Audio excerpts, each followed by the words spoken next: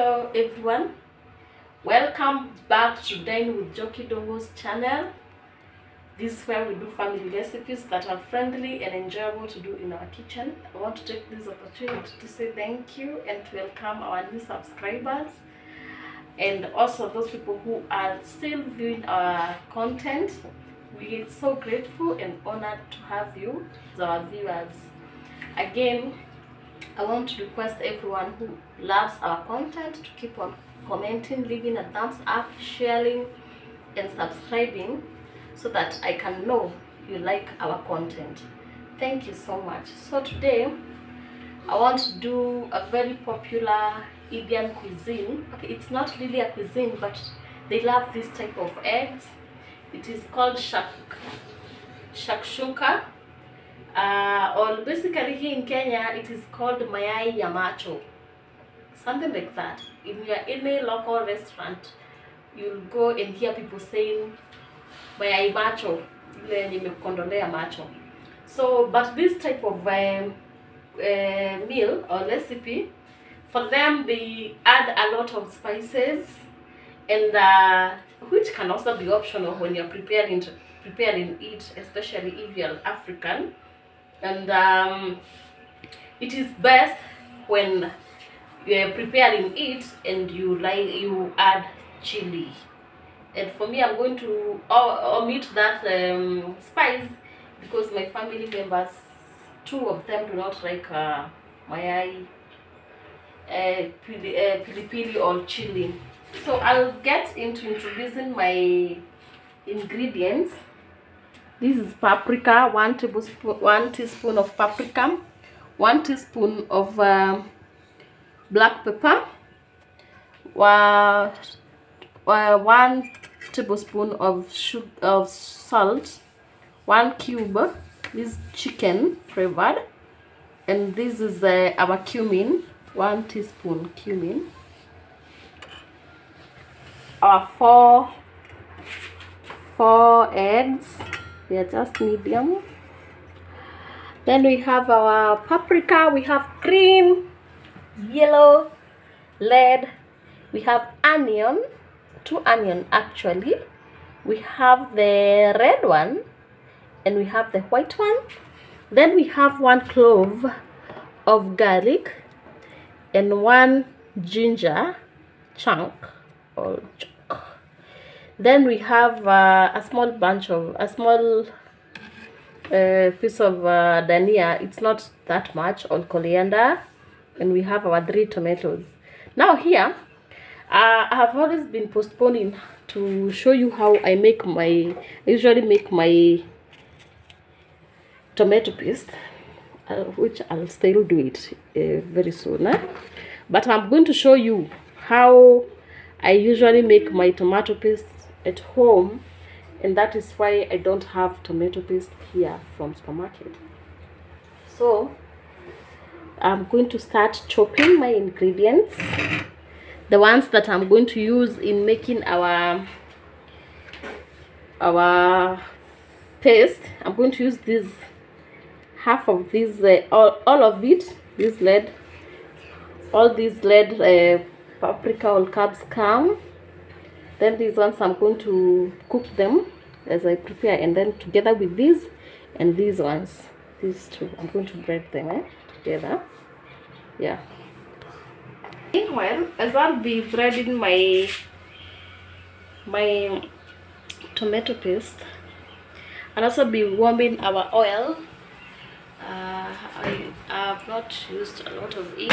We said that we are not going to be quoting the amount of oil that you're using because people will prefer to have a lot of it, others medium, others will go without. So I'm going to bread. This is our red onion together with the 3 tomatoes and a half of red capsicum. And I should also note that I've not added a lot of oil. this because I didn't want to keep on cooking, so that our paste can be sticky or can be, it does not get so diluted. So I'm going to give it a good blend, like it has to be smooth. And you should always keep, when you're breading, you should bread while stopping so that your blender can stay longer. It should not be one boom and then you're done.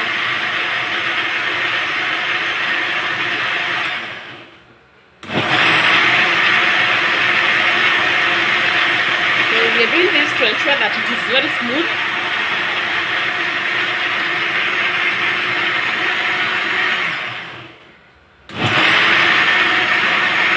Ready now for our white onion. Let me first note this.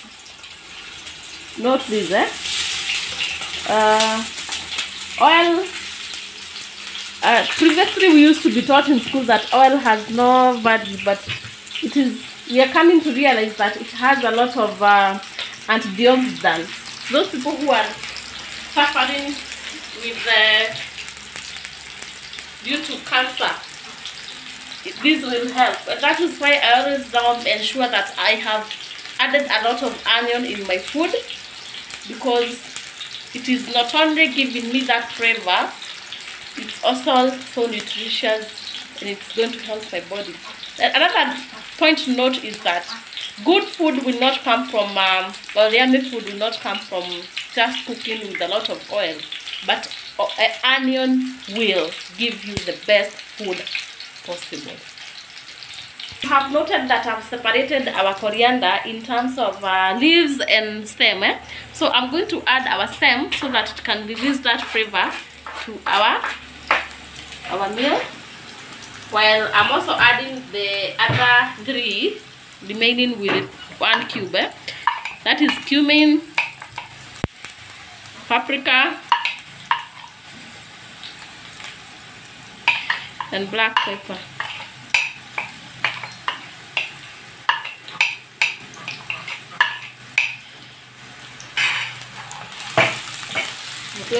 We normally add them immediately after our onion become translucent, to ensure that they get cooked properly and start releasing the aroma and the flavor before together with the oil.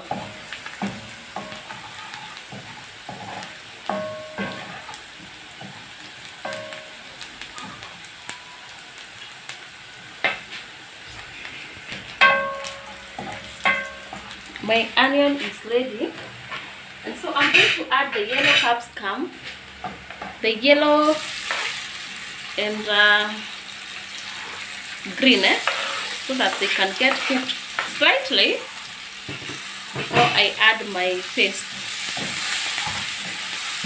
If you want to have it as a salad, now the onion, the capsicum yellow, you can add it. You can add it at the end. You see, just before you add your eggs.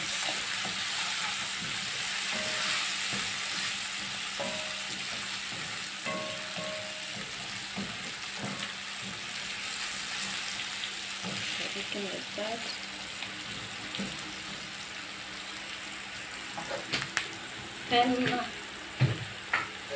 Then I'm going to add our tomato paste.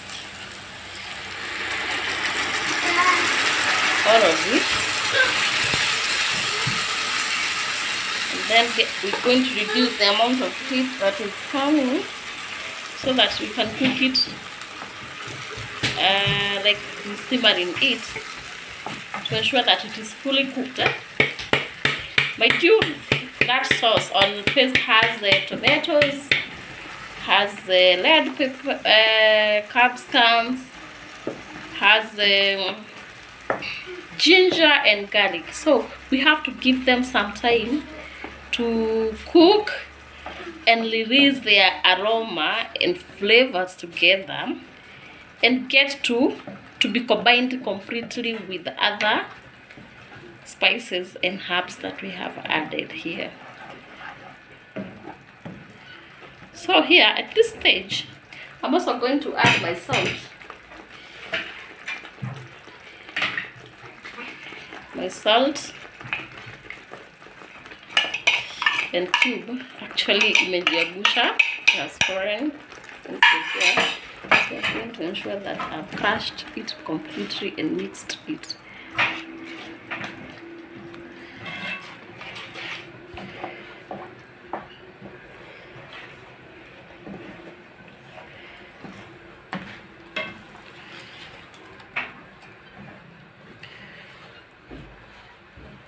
So we're going to give it some time. It get cooked completely until the oil starts to separate itself from the mixture. So from the look of things, our paste is ready.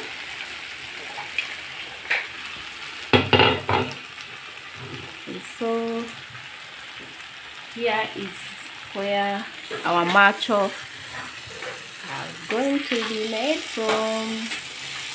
So I'm making this hole where I will place our macho eggs.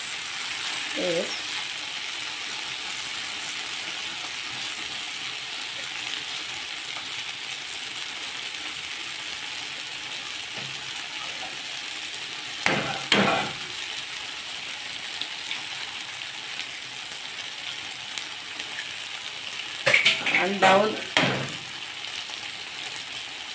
the cordon.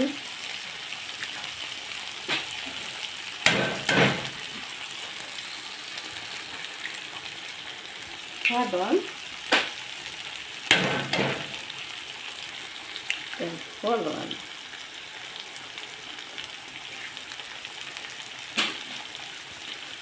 So I'm going to give them some time and lower the heat. I'm going to cook them at low temperature or heat to ensure that even our machos get ready. You can see how pretty already they look like. We're going to give them some time. So we're going to look at our meal. So it's ready now. You should give it some time. Every chef knows that patience in every recipe is key. It is the reason behind getting the best results in your cooking. So you can use parsley. I'm substituting this with the coriander, and so I want to show you how you serve them.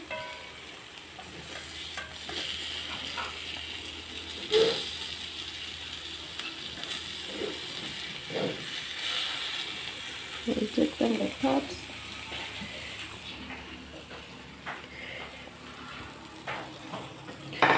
And then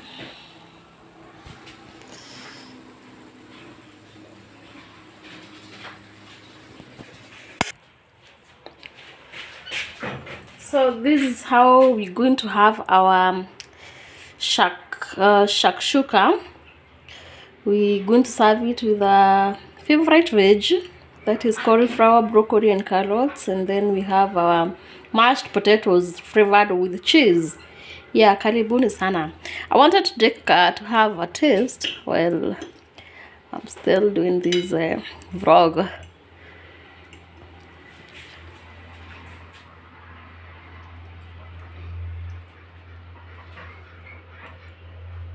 Actually, whenever I take this meal, I feel better than when I even take a chicken.